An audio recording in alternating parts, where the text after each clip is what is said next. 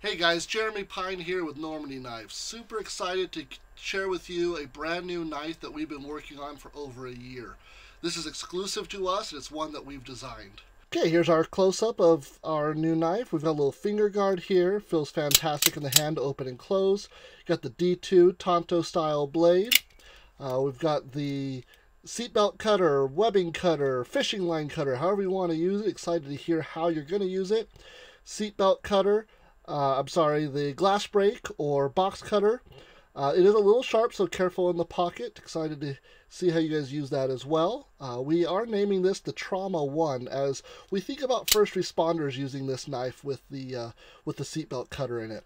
So guys, that was the Trauma 1. Hope you're excited about it as like we are. I can't wait to see how you use it and the feedback that you give us.